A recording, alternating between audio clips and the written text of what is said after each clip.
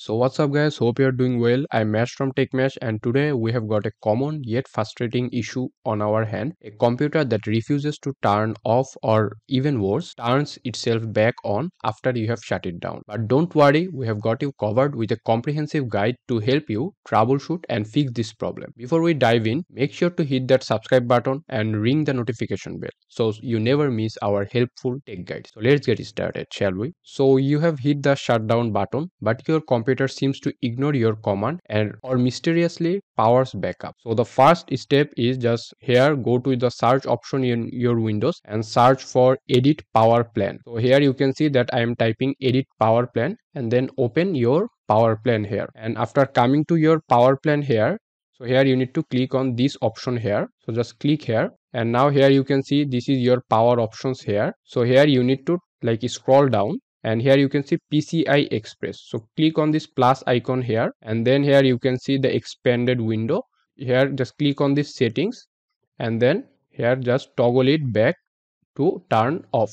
So you need to turn these settings off, link state power management. So you need to turn this option off and then click on apply and then hit OK.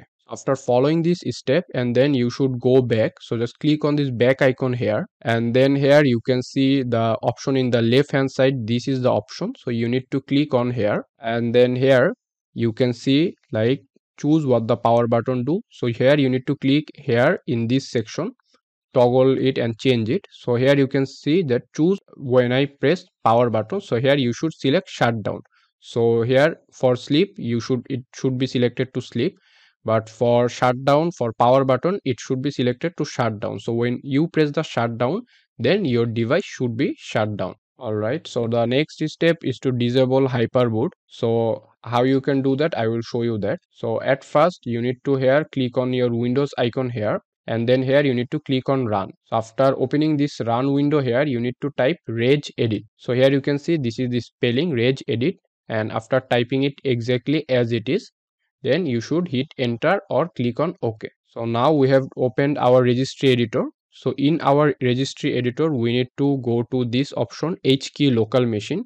So expand this H key local machine and here you should select system. So here you can see the system option. So just click on here and expand the system option and then here you should search for current control set. So you should expand the current control set and under current control set here you should search for control and you should expand the control here. So here is the control. So just expand this control here and then under control you should search for session manager.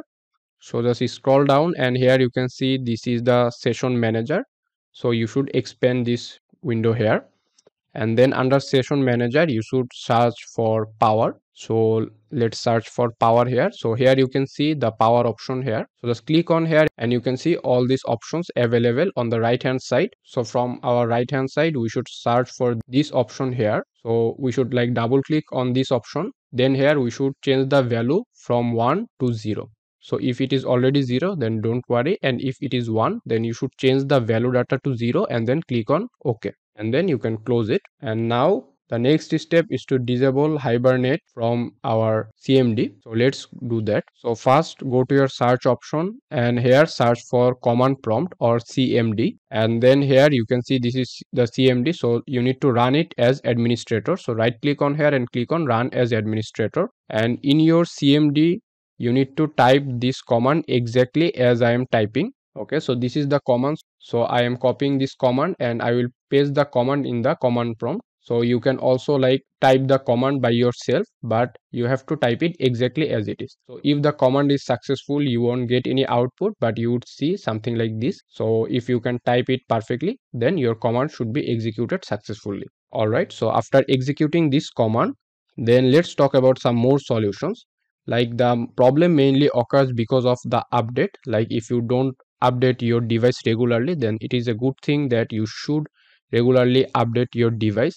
So just go to your Windows update, and if you are using an Intel device, then you should use the Intel management engine to update your drivers and everything. And also, like, if you want, you can also update your motherboard's driver. So this is pretty important for this problem. Like, this problem can occur for various types of reasons, but the most common reason is due to the motherboard. So you should update the drivers of your motherboard, but I would highly suggest you to not update your BIOS, because that usually messes up with other things, so it will make the problem more complicated than it already is. So if you want to check what motherboard you have, then here go to your search option here, and then here you should type for system information, and go to your system information here. And in your system information here, you can see the motherboard manufacturer.